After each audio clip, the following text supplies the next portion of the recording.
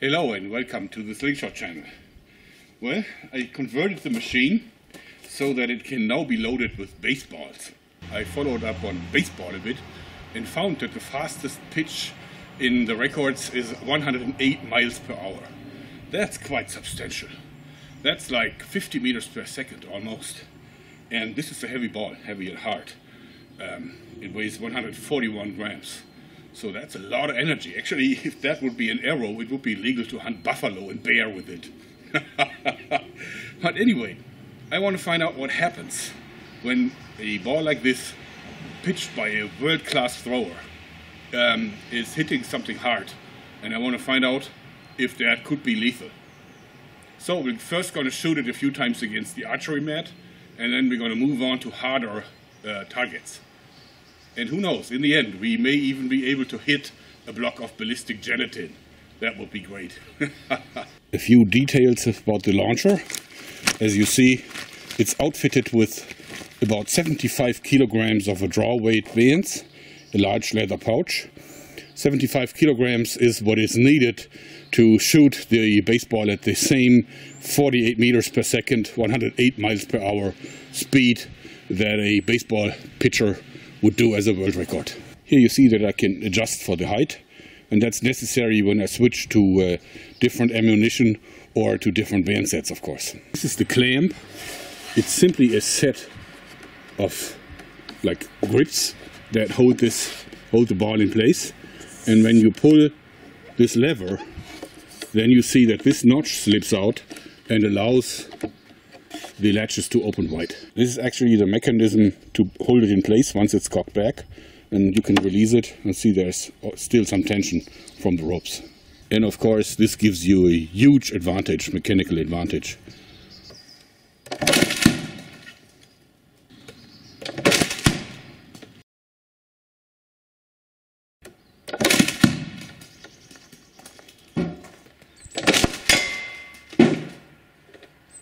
Alright, that last hit was a bit low and it hit the table and it broke off the plastic. And also the ball suffered a bit, which may or may not be important for the accuracy. We're moving up to particle boards. It's really hard wood. Let's find out what this baby can do against it.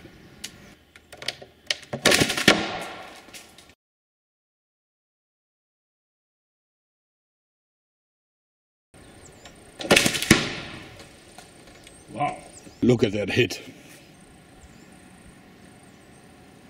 Okay, I think it's pretty clear. It crashes through the particle board like it wouldn't even be there. And the ball has started to really suffer. And I think it's time to try if we can hit ballistic gelatin. We're going to use a closer distance though, because I don't think that there's too many more shots in this ball.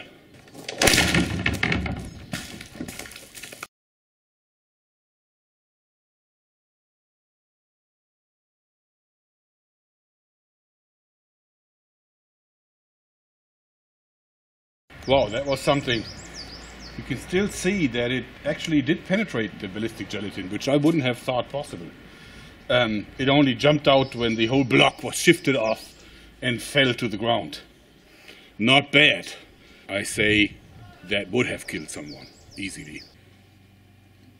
Boynton Stu from my forum provided this great link. See?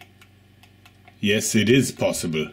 And this book shows many pages of people that died, and see, it's all pitched ball to chest, pitched ball to head, and over all these years so many people have died in baseball, and many of them because they've been hit by a ball, and those certainly haven't been world record pitches. Now that we know that a pitcher can kill you with a fastball, what could that same guy do with a boule ball, which is made of iron and several times heavier than the baseball and also very hard? Well, I guess we'll find out.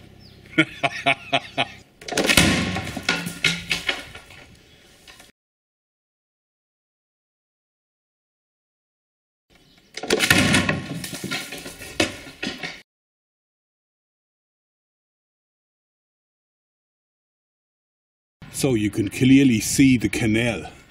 I think it hit it low again because it's so heavy. and then it passed through the entire block of gelatin and flew right out of the other side and landed over there.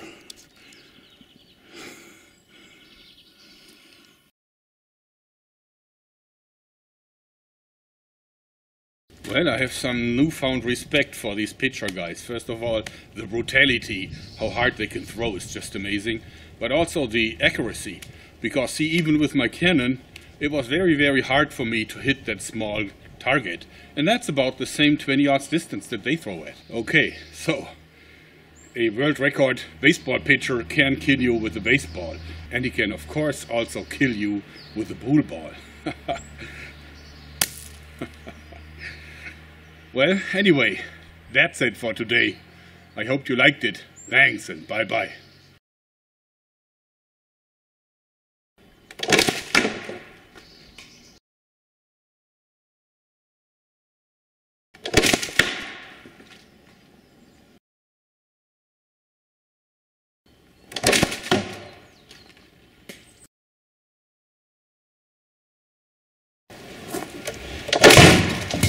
Oops.